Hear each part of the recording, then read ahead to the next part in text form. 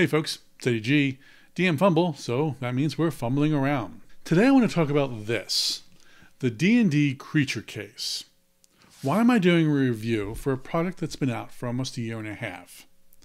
Well, if you've been on Facebook recently, especially any of the D&D groups, you've been inundated with images like this. Or this. Or this. In the future, I'll be doing reviews for the Terrain Case and maybe the Warriors of Krynn board game. But for today, let's just focus on the Creature Case. This product originally retailed for $49.99, but if you have an Ollies Bargain Outlet in your area, you can get it for the staggeringly low price of $2.99. Apparently they didn't sell well, and someone dumped a massive amount at pennies on the dollar.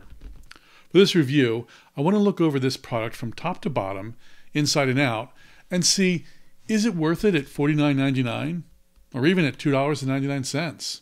First, let's start with the outer cardboard box.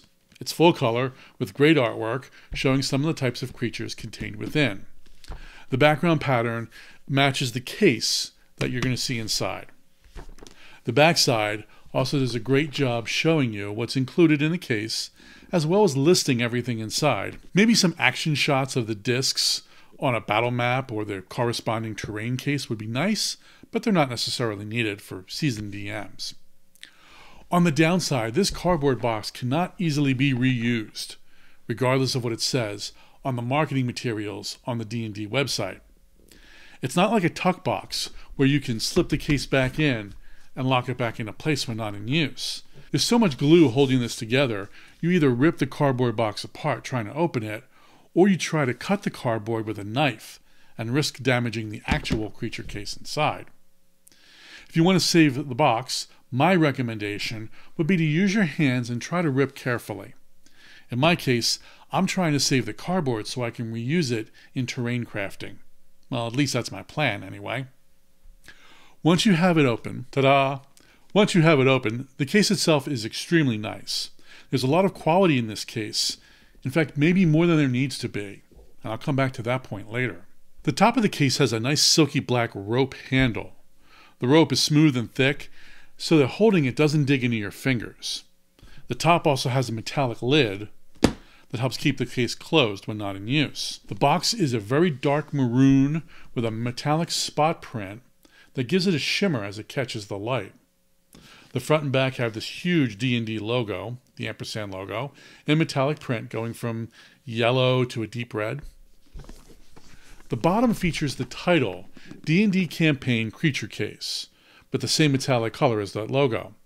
By putting the box title on the bottom, it can fit nicely on your bookshelf with the bottom acting like the title and spine of a book. When you finally open the case, on the left-hand side, you have this nice piece of artwork of various creatures.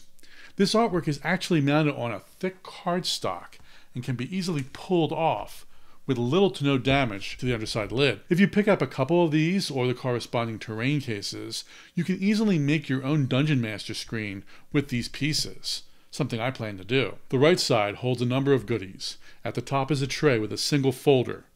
That holds all of the clings that are going to go on the discs. The tray has space for more folders once we get rid of this filler piece.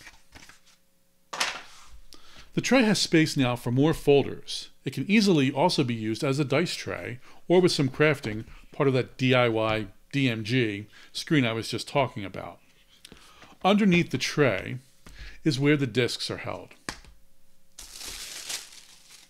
Each case has 64 discs, 40 of which are 1 inch, 20 are 2 inches, and 4 of them are 3 inches. These are evenly divided among 4 colors, white, black, blue, and red. You can store them in these holders, or you can use baggies and the open space below, especially if you plan to merge a couple of sets into one box. I have to say, I really like the discs in this case, even the small ones. They have great weight, so you know they're going to stay put when you put them on the table. And the various colors allow you to differentiate between enemies and players, or whatever you might have. What I was thinking of doing is having all of my players, allies, and any mounts use the white discs, and then distribute the remaining colors among whatever enemies I might have them fighting. If I only have a few of a certain type of creature, I typically give it a unique color or spread those enemies out among the different colors.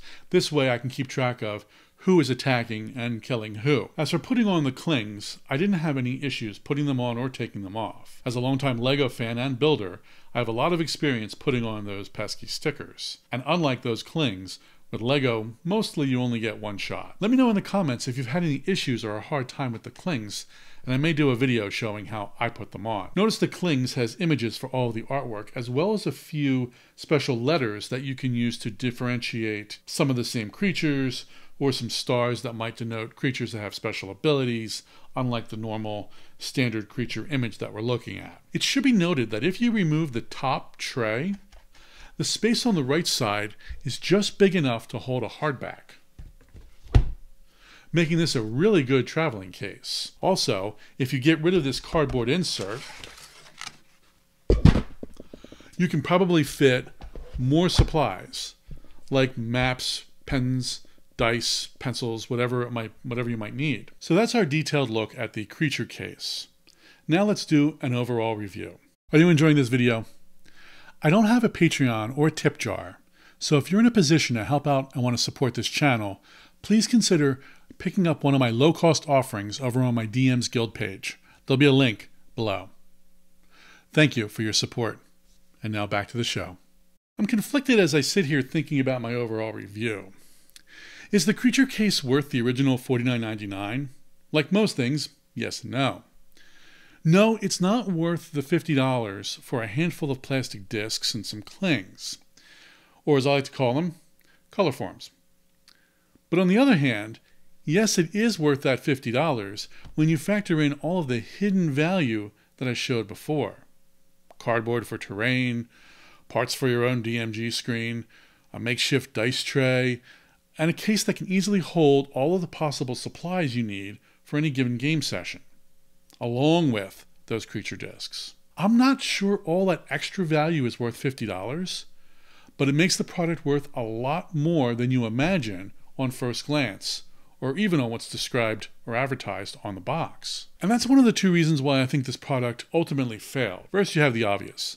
The creature case was released during the tail end of the pandemic, when I'm sure many groups were still playing virtually and had no need for these physical tools. And secondly, the perceived value at $50 for this item isn't there. But as I said, this item has a lot more actual value that is hidden to most eyes. Now, is this product worth $3? The only answer is yes, unless you already have an extensive miniature collection or you don't like mixing 2D and 3D minis. I myself don't like mixing 2D and 3D minis, but as someone who DMs a lot of conventions, this is easily going to be my new go-to convention kit. Between the discs, the clings, and all the value you can scrounge and recycle from this case, $3 is a steal, which is why I picked up a few for me and for my gaming group. If you can find them at your local Ollies, and I hear they're selling out at some locations, get a set. And if not, I hear some of the online retailers are selling them for around $20, which is over half off the original price and still a good deal. So there you have it, a look at the Campaign Case creatures. Coming soon, my companion review for Campaign Case Terrain. Cheers, until next time.